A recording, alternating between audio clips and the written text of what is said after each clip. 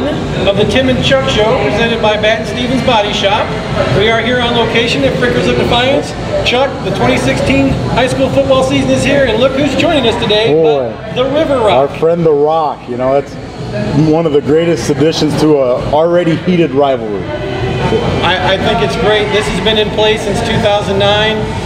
The Crescent-News presents this every year to the winner, and I tell you what, when the kids see it, they get excited. They do, and you know, and there's so much to play for, bragging rights and everything else, but when you add something like the Rock, it just, you're right, kids talk about it all year long. I mean, they're in the weight room talking about, we're going to get the Rock back, or we're keeping the Rock. I mean, it just adds to just the intensity of the whole rivalry. Well, it's going to be a great year for high school football, and we're going to be here for all of it.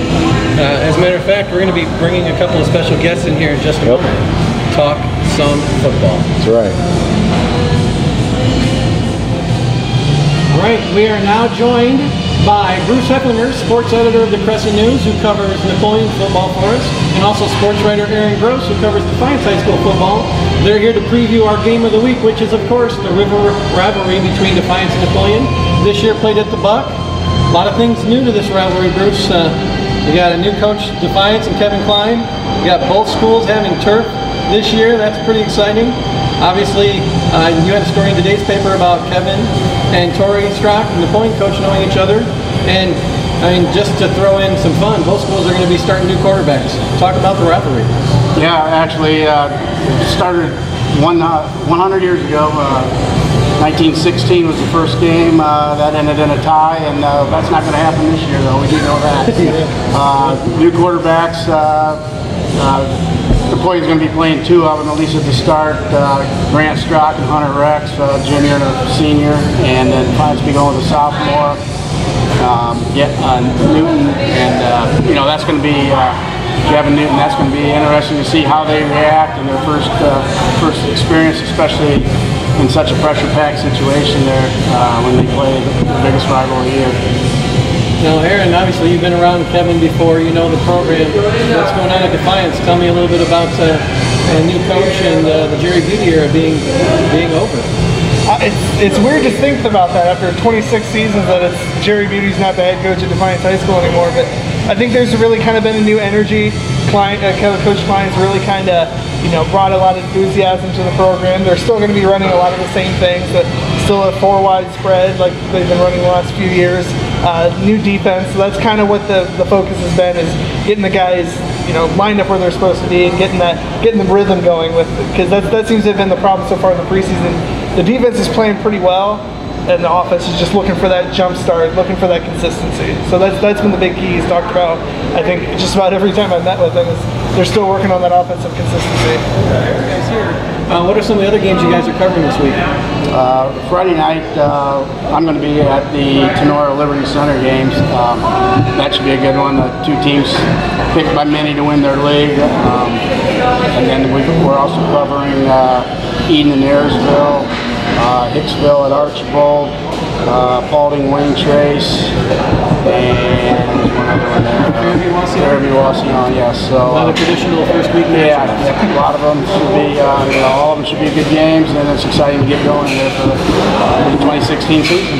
Well, the football tab comes out in today's paper, and then beginning the week after this, you guys are starting a new addition to the paper. It's called the Blitz. So talk a little bit about that. Yeah, it's a new product. It'll be every week, come out in Thursday's paper. It's going to have previews of 5 area games, Defiance, Napoleon, and then some top GMC games, top NWL game or so, and then little capsules on all the other games in the area with a lot of photos, a page of looking back at the week before, and a lot of photos about the coming week, as well as the crystal ball will move into that edition for our picks. So it adds up to a lot of work, a lot of fun, a lot of excitement. Well, we're looking forward to all the games this week, and I'm sure you guys are too. It's that time of year. Thanks for joining us. All right, thanks for having us. Chuck, so we got the experts in here to break down this week's game of the week. Talked about the extra games. They mentioned Ayersville Eaton. You're going to be there for that. That's right. I mean, it's just a great time of year. Oh, it is. I mean, you know, it's been a long time, and you wait all winter and all spring. And if you can't get geeked up for some of these games in week 1, check a pulse, man, because it's time. I mean, everybody's ready. Communities are buzzing. You know, people are out painting the field, and you get ready. And well, like Parcells said, you know, this is why you lift all them weights. And, you know, week 1, that's what it's about. Well, the thing that's great about this, Chuck, is next week we get to introduce the Jacobs Meats Player of the Week and the Rose Insurance Collision of the Week. Our videographer, Ethan Matson, will be out doing at least 2 games this week, so we'll have a lot to choose from. That'll be fun. That's what makes this show a lot of fun. The kids like to see those videos and those highlights. Oh, yeah, you know, hey, it's time. Put it out there, and you'll see it on this show. You know, it's why you practice and put in those hours, the payoff. Well, as always, follow us on Facebook and Twitter. We're out there. We're putting stuff out there. We understand that Crescent-News is getting heavy into Instagram and Snapchat, so be sure to check that out. That's right. And Chuck, before we get out of here this week, let's thank our sponsors, Matt and Steve's Body Shop. Thank you. Frickers for having us. It's always great. Next week, we said we got some more in the fold. And before we get out of here, Chuck, any words of wisdom? Words of wisdom. I think back, I'm going to date myself. 30 years ago, I played my first Napoleon Defiance game. Wow. Lost a lot of snaps because I was dehydrated and cramping up. So what you need to do is hydrate today for a better tomorrow. See you next week.